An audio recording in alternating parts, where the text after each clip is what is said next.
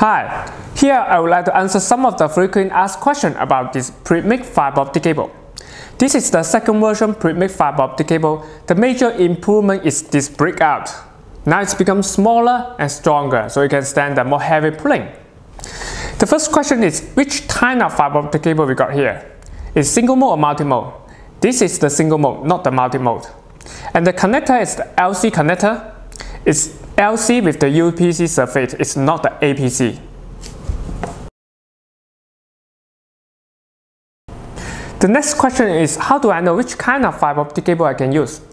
The answer is determined by the SFP transceiver. This is the SFP transceiver. Eventually, the fiber optic cable will attach to the SFP transceiver, and the transceiver will be inserted to your switch or media converter. Just like this. So it will decide what kind of fiber optic cable you can use, single mode, multi-mode, and what kind of connector you can use, LC, ST, or SC. What's the minimum size of the conduit this cable can pass through? This is 1/2 inch conduit. If this conduit is just straightforward, there's no problem for the cable pass through. The challenge will be this blending corner. This is the corner making by the machine. It will be fine if you just put this cable to pass through here. But if you're using this like 90 degree, it will not work. The problem is this breakout. You cannot turn around through this 90 degree corner.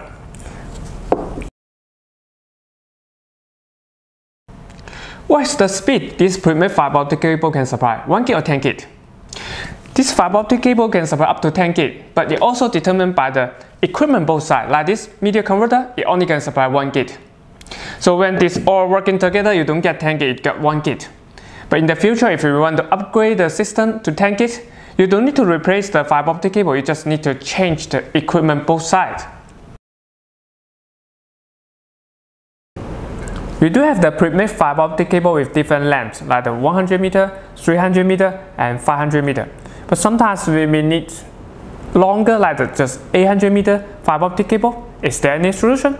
Yes, you can use this waterproof coupler. This coupler allows us to connect two screw fiber optic cable together to have different lengths. The fiber optic cable can pass through this hole, and then we got this coupler. So we can simply connect two of the fiber optic cable together, like this. And for the other side, make sure the tape is matched, like the A is facing to 8.